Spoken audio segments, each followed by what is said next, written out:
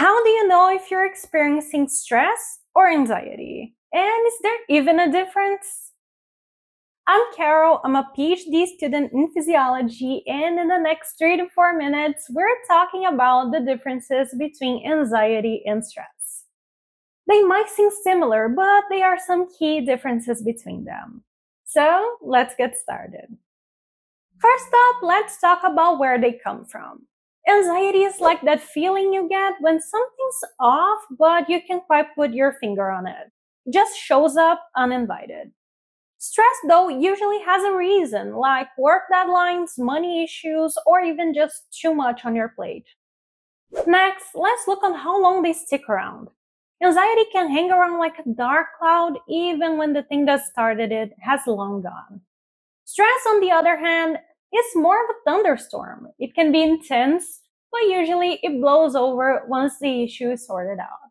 How they mess with your life, it's pretty different too.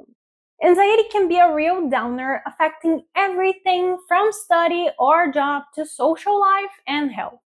Stress, on the other hand, tends to mess a lot with you at that moment, but doesn't usually stick around to cause long-term problems unless it becomes chronic. Now, let's talk about how can they affect you physically.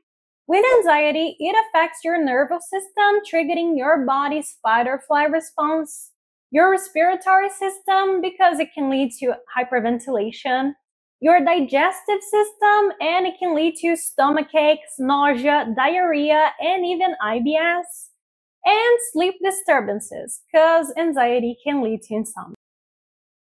And now let's look at stress. It affects your cardiovascular system because chronic stress can lead to a higher risk of heart attack or stroke. Your immune system because long-term stress can weaken your immune response. Your digestive system because it can affect your body's ability to properly digest food and absorb nutrients. And also sleep problems because stress can also lead to insomnia and disrupted sleep. And although the two are quite different, you see some crossover symptoms, especially due to the releasing of stress hormones like adrenaline and cortisol. Lastly, the emotional response of anxiety and stress differs. Anxiety is like having a constant worry or fear that just won't quit even when it doesn't make sense. This persistent state of apprehension can make it difficult to relax and feel at ease. Whereas stress involves a mix of emotions such as frustration, anger, and irritability directly tied to the stressor. It can also amplify feelings of anxiety, making it difficult managing day-by-day challenges. So there you have it, anxiety and stress side by side. Knowing the differences can help you manage them better. So remember, you are stronger than you think, and taking care of your mental health is a superpower. So, thanks for watching, and please don't forget to like, share, and subscribe because it really means a lot.